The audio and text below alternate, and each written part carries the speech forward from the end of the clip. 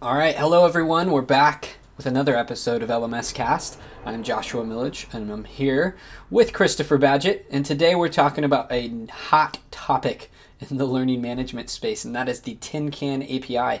And so today we're just going to keep it basic. We're going to let you know what it is and why it's important and why you should know about it, because there is a revolution that's happening, I think, in the online learning space, and this is a standard. This is becoming a standard. It is a standard, but I think it's going to be the standard in the next few years for transferring information. So, Chris, I'll let you take it away. Give us the high-level definition of what the Tin Can API is.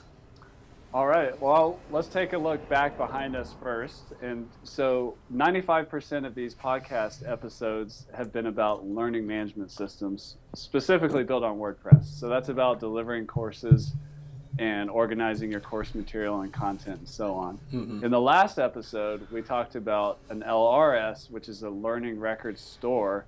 It's a place where you can collect and gather data that other reporting and tracking tools can tap into, so that you can pull information about a student or a program from various different environments and consolidate that in your learning record store. The Tin Can API, which sometimes known as the Experience API or the X API, is the pipe that connects that learning management system to the learning record store. It's a consistent standard where it can record certain types of statements to pass information to say that Johnny completed this lesson, and that's a recordable event that goes into the learning record store via the Tin Can API. Right, and is this different or similar to what is it the Scorum or Scorum API?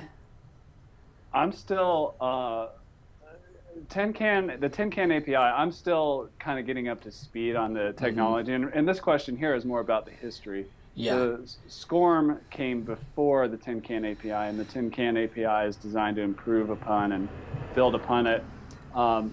It lifts the SCORM system had some restrictions that the Tin Can API was able to get around. Got it. And I'd like to point out a great informational resource, which is just the tincanapi.com. There's a lot of great information there, and I can read off some of the main bullet points about how that works. Let's do it. Yeah.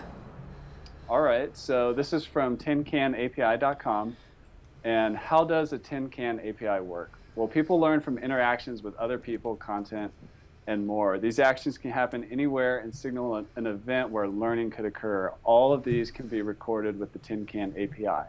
When an activity needs to be recorded, the application sends secure statements in the form of noun, verb, object, or I did this to a learning record store. So that's what we're talking about, the pipe there. And then the LRS records all the statements made, and it can share those statements with other learning record stores and so on. So what the Tin Can API does is it gives you like the freedom to have that standard language, and it allows like different learning record stores to talk to each other. So so it's like a common language, and it's also has device freedom where it can be pulling data from a mobile phone, simulations, games, even a CPR dummy, and the list goes on. Wow, that's awesome. So yeah, so you can think about it like in a more complex online learning situation, like CPR, medical stuff, where you may be pulling data from an online course on an LMS, maybe some field exercises, even with a CPR dummy, and so on. There's so many different places that data could come from, and then maybe that LRS needs to talk to another one that has to do with that student's diploma or certification. Right. So it's a way of connecting all the dots, and I think it's really exciting to see where we're headed with the lifterLMS plugin, because this is something that I know in some point in 2014 we're going to be releasing compatibility with this, so that people who build courses on our platform are able to share the data with these other platforms, really these other LRSs and all the applications that go along with that. So it's the possibilities are endless. It's really exciting to me to see how this can really take someone's information and distribute it in an exponential fashion.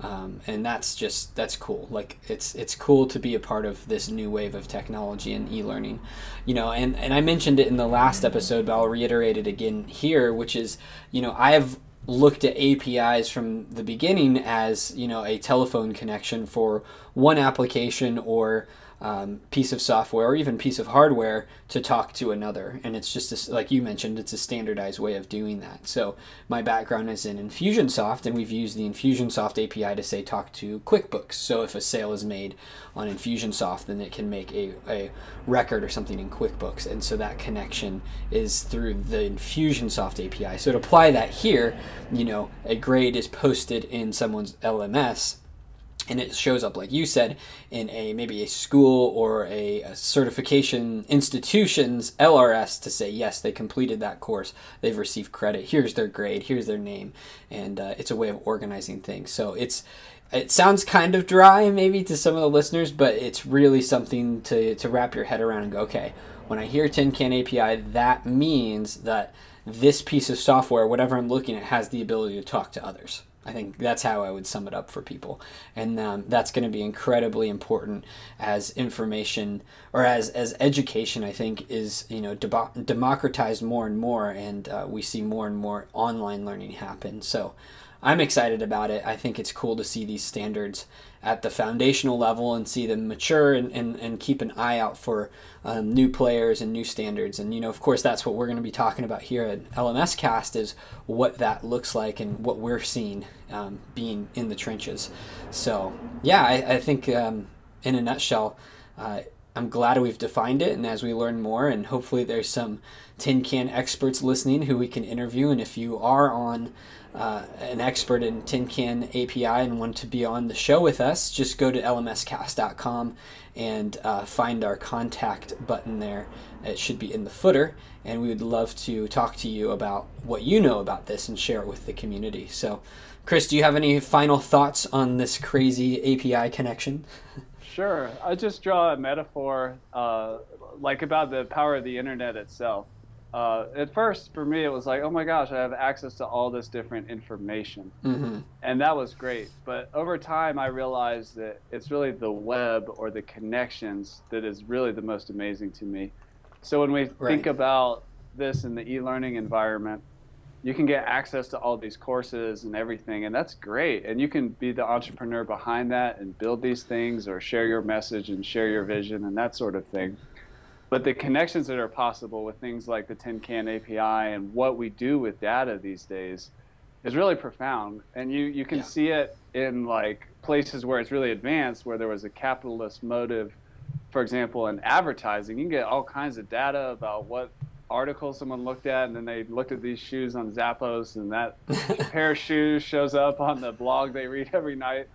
But there's so much opportunity that if we can see what has already happened with this connectivity in other spaces like advertising or other advanced API systems, there's just a lot of opportunity for connection and integrated learning. Right. It's extremely powerful. Yeah. Well, I would love to hear the listeners' thoughts on this, and you can leave a comment on this podcast blog post at lmscast.com. Check it out, and don't forget to sign up for our newsletter over at lmscast.com. We're going to be releasing a bunch of great content this year. I know we've got some exciting things in the works that I think people will want to know about. So go over to lmscast.com. You'll see a sign up button on the right hand side of your screen. And yeah, thank you for listening. And until next time, we'll talk to you then.